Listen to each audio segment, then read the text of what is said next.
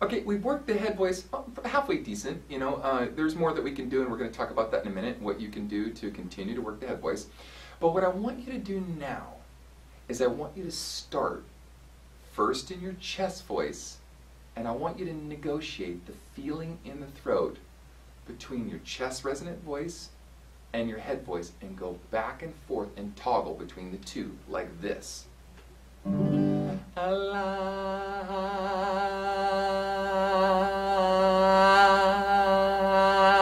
going la, I'm in my chest, la, I'm in my head, and I'm going back and forth between the two without the break, right? Without the register break.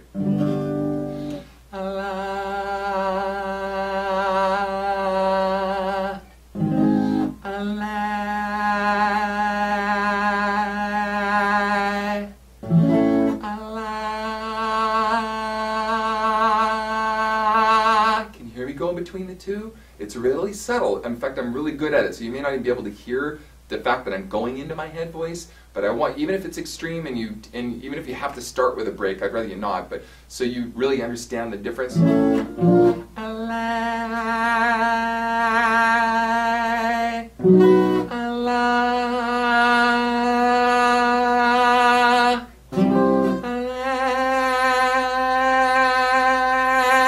hear the la. I'm making it really extreme. La. So I want you to get that feeling of keeping that throat open, because here's what's going to happen. There's going to be a tendency for the throat to want to spasm and close down every time you go in and out of your chest and head. So the idea is that you embed and subconsciously keep the throat so open so that you never have that feeling of regurgitation or spasming as the throat wants to close down. That kind of feeling.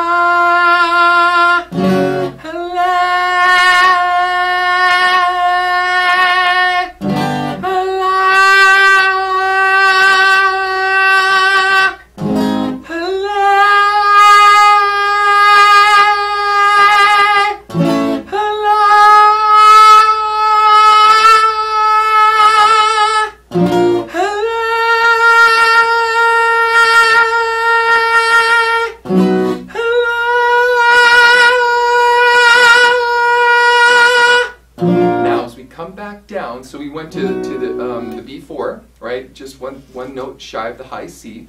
Now, as we do this again, I want you to start now on your head voice first. First we started on chest and we went to head. Now I want you to start on your head voice and go to chest on the way back down, like this.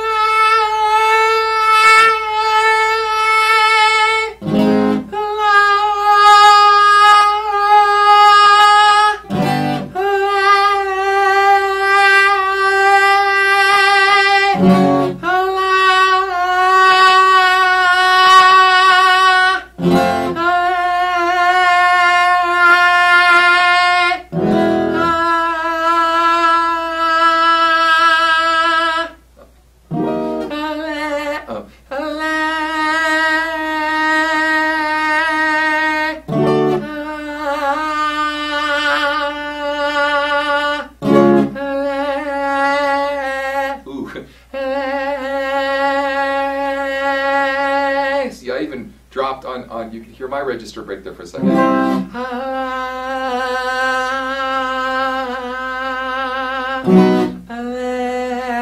And by the way, one of the reasons that that happens is because I'm pushing too hard, and I'd be better off doing this.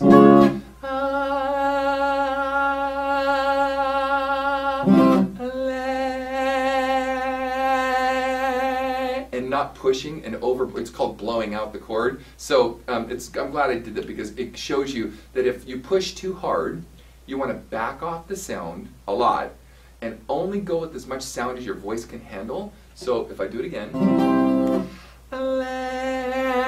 I'm starting off on the head voice.